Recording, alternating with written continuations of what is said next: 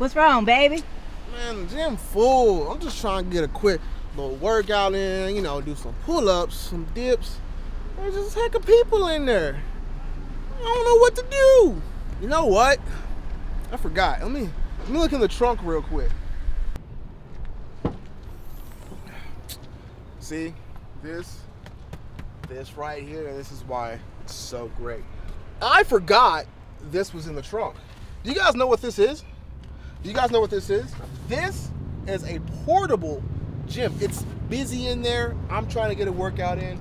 It's busy right here. And also, did you know you can actually get a discount using my code, link in the description. But right now, let's check this out. Let's do a workout. Let's do a workout right now. The convenience of inconvenience has become convenient again.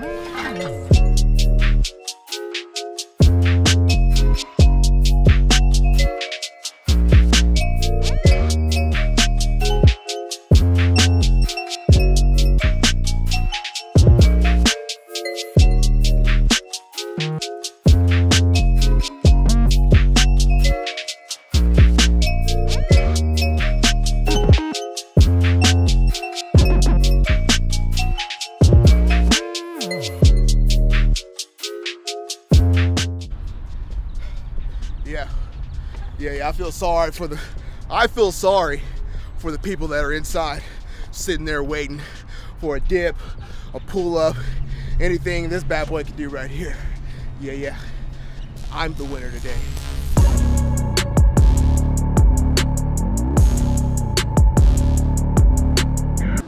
What's good, YouTube? It's your boy Fbaftermath, back with another video. Today we at Cowboys Fit in Plano. This is a new gym. This is my third time. Babe's behind the camera. This is my third time. My second time here. It's a pretty dope gym. Maybe if I work out here, they put me on the team. You know what I'm saying? You feel me? Nah, I'm just joking. For everybody who's watching this video right now, I got a tip for you guys on some abs. And then we got an upper body workout, a little bit of explosive stuff, some chest, throw up some big weight. And yeah, no-go, team no-go, baby. First thing to come out, knee sleeves, all black. It's like, nah, I'm just joking. Oh, we got the Attack on Titan knee sleeves right here. Along with that, oh, look at that. Look at that, same fit with the knee sleeves. We got the Attack on Titan belt. These belts are actually one of my favorites. You know, you guys know if you've been on my channel for years and years, I was not a fan of wearing belts at all. Now, it's like I don't train without them. I have my supplements, Transparent Labs. We have the bulk. Majority of the time, I always take the bulk supplements because these are the ones filled with a lot of caffeine, everything you need, beta-alanine. Mix that with the carbs. What's that? The carbs, AKA Mr. Pump You Up. You add carbs into your pre-workout, I guarantee you'll see a big difference with how fast the pre-workout hits you and how well the carbs are used to pretty much pump those muscles up. Along with that, we have our intra, which I add along with the carbs. So I'll take 2 scoops of carbs, so it's 50 grams all together. Deodorant, ladies and gentlemen. Get your stanky ass out the gym if you ain't putting on deodorant. It is not welcome to not be here without deodorant on, all right? Get you some deodorant. For my black folks, white folks really don't have to worry about this. Vaseline, some lotion. I use the Cocoa Radiant and give you like a little glimmer, give you a little shimmer when you go in the gym. So let's go ahead and get this started. We are going to start this workout out with abs, and I'll tell you why in a minute. All right, ladies and gentlemen, so there's one exercise, not one exercise, there's one body part that I do not like training.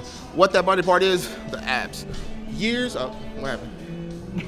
What happened? Nothing. It wasn't on? It's on. Oh, what'd you do? Huh? You pointed it down. I pointed at your stomach. Oh, it looked like you was pointing straight down to the ground. I went like this. Oh, okay. All right. See, I'm getting used to Babe being like behind the camera. She holding it, her relax. No, I gotta keep it up because my arms get tired. Your arms get tired. Yeah. You know. My shoulders. I got weak shoulders. So y'all hear everybody back there, right? Y'all hear. Anyways, one exercise, one ab. Fuck. Look. Now I gotta start over. Okay. One body part I really hate to train is abs. Over the years, you know, I used to be super dedicated to training abs, and that's when I had the best abs. But as time went on, you know, things went around. It's like, you don't need to train abs. The compound movements and stuff are enough to to get your abs right and tight. And I was like, okay, you know, I'm kind of lazy in a way. So I'm like, well, I kind of took on this process of abs and was like, well, if I'm doing all this heavy weight and training here, I'm definitely training my abs and blah, blah, blah. And as time went on, what happened? Started losing definition. I don't, you know, my abs aren't as hard as they used to be. And even, you know, I mean, my diet sucks, right? It's not the greatest, but even still, especially with movement and how I move, not training abs has made things a bit harder. It's transfer of energy. The abs are your core. That means everything transfer through this area right here. So training them honestly directly, weighted, not like 1,000 crunches. No, you train them like you would train another muscle. You train, you know, 8 sets of 8 to 12, maybe some 12 to 10. I mean, maybe some 12 to 15, 15 to 20, whatever, depending on the situation. But when we're trying to have a strong core, build the muscle, we're gonna do those 8 to 12 reps weighted. Will it be thicker? Yeah, I mean, your ab is a muscle. As it grows, your waist, everything becomes thicker. But it just depends on your diet to really thin it out, especially for me and my little muffin top rock tops, okay? So I'm just saying. But something simple that I like to do is 5 sets, 8 to 12 reps. We grab our 45. This is something I've been doing for years in football. And I felt like it was a simple staple in my ab training. Knees up. When I feel like my knees are up, I feel more of my mid to upper abs are being trained. When I go straight down, I honestly feel it more in the lower half of my abs, just because I honestly don't know the whole metrics of why, but this is a personal feeling for mine. 1, 2, 3,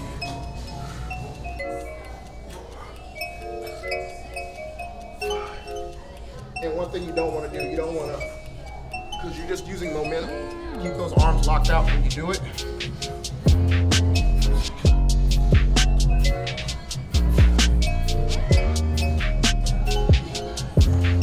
We'll do 5 sets. This is it. We're just doing something. I'll do this 3 times a week, 3 ab exercises a week, and before I start my actual workout. All right, I wasn't going to have this in the video, but as I'm passing it, I kind of want to correct people with how to properly do this. So people kind of come in here and they'll just, and what they're doing is they're using their butt and the back of this pad to kind of get like a boost, boom, right? Honestly, for me, this is as much as I can do properly. So here, that's as high as I can bring. 2, 3. Why? Because tight quads, you know, my arch in my lower back, there are things that are getting in the way of me properly doing this. You know, I can, if I straighten out my back right here, tighten the abs, I can get a little bit more out of it, right? But if you're like this, back arch, you're shortening that range of motion. So pull that pelvis in, tuck it, and then go 1, down, 2, down, 3, down. Don't just, and if straight legs, if straight legs are hard, same thing, pull that pelvis in and bring the knees up. I actually prefer to do it that way with the weight. You'll feel a lot in your hips, but as time goes on and your hips strengthen, everything will start transferring to those lower abs. So that's a little quick tip.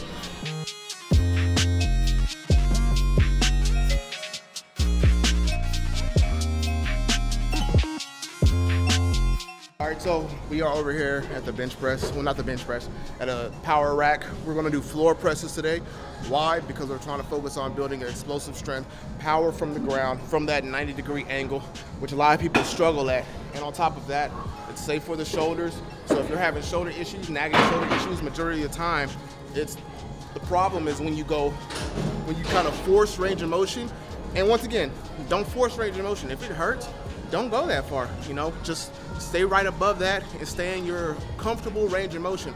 But I see a lot of people just, they're so stuck on, oh, I gotta get that full range of motion, and then they're all like fucking back here, and then you start having these tears and stuff in your shoulder, these nagging injuries. So to get rid of that, we're gonna go to the floor. You can use this for safety. You can use, you know, rather have, I'm gonna use this, but some people would rather use this.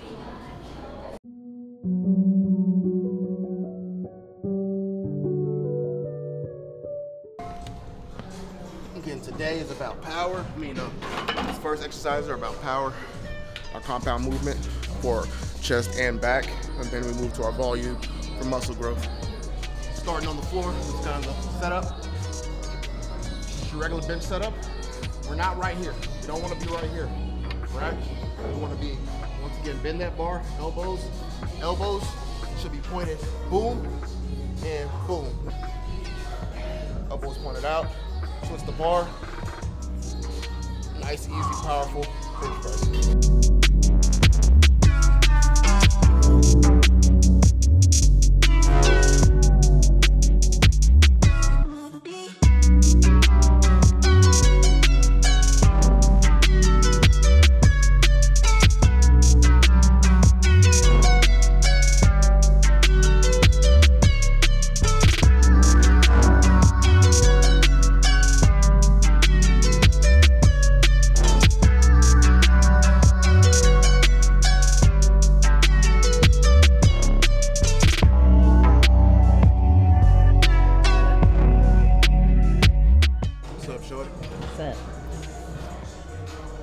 Cutie.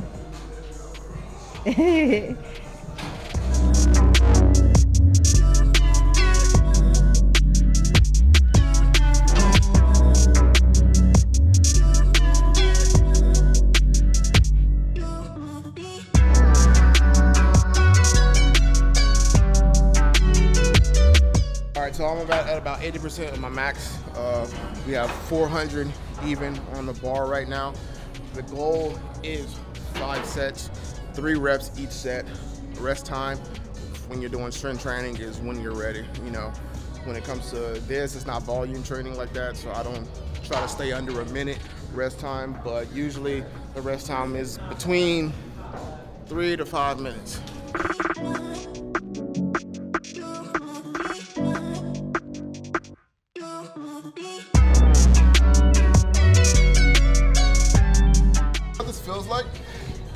This feels like when we first moved to LA and I was training at the Gold's Gym in Glendale. That's what it feels like. Yeah, that's what this gym feels like. But that gym is super packed. I mean, yeah, but like I'm just talking about like the equipment. Oh, okay. You know, like the equipment mainly. Gotcha. This is like Gold's Gym, Glendale. Yeah, feel good. I'm talking about the camera. Oh. Was the camera up? Yes, yeah, oh, I'm getting to get pumped though. Like I feel like with this, because you know me guys, I always mainly touch chest all the time. So doing these is a very different range of motion for me. So I feel like my chest gets worked in a totally different way, and I get a way better pump, honestly, doing these than I do when I do full range of motion. And so there might be something. Don't sleep on the 90 degrees.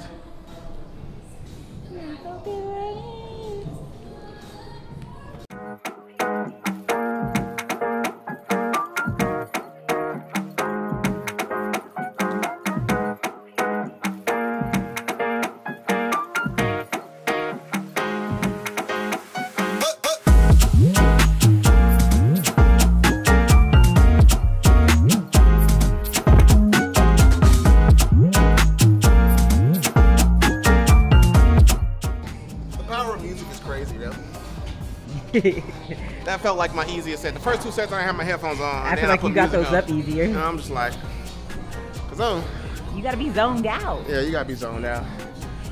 Because I was like, oh shit, this about to be, yeah, I'm good. All right, moving over. Now we got heavy sets, about 8 reps again. 4 sets, each arm, rows. Rows is always gonna be a staple in building back in power, grip strength. I always say, I don't have my straps on me right now, but I always say if you got the straps and you can go heavier with the same weight, with the same reps, do so. I can only do 120s because this damn gym only go to 120s. Ka-chow, because I'm just that big. But we're gonna do the 120s, 4 sets of 8 right here. And once again, as I was saying with the straps, utilize the straps, man. Don't be like me. I just think, oh, you know, if my grip strength ain't tugging, I ain't jugging. I don't know. You just be making up shit. My grip strength, you know what I'm saying, ain't right. It ain't tight. You feel me? So get past that mindset. Always go to heavier weight for the, you know, correctly with the same rep scheme. Lick them lips, baby. See, y'all hear that? She said, "Lick my lips, bro." You know who wouldn't tell me to lick my lips? Jeff. Jeff had my ass all in this screen. Boogers, crusty lips, all type shit.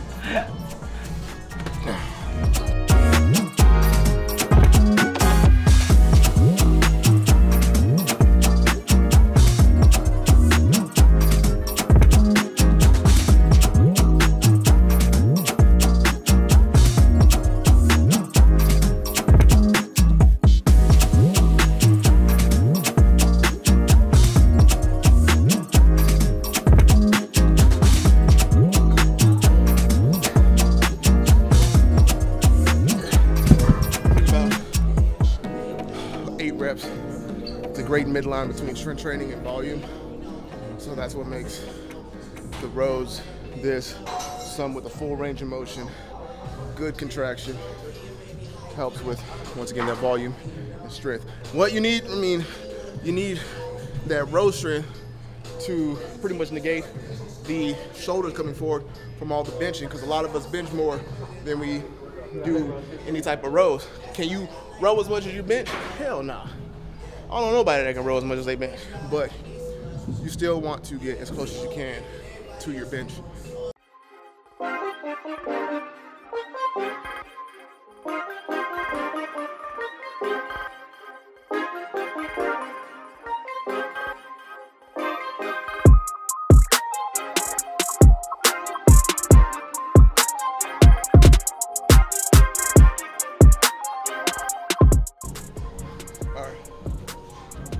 Now we got landmine, shoulder press.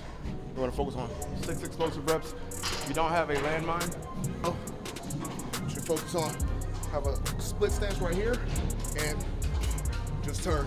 1, 2.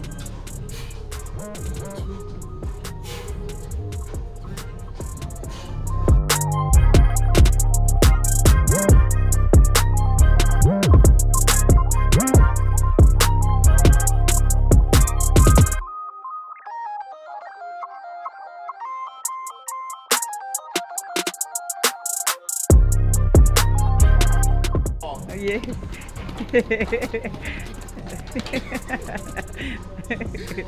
Yeah, I kind of want to do at least one fight in my life. Yeah.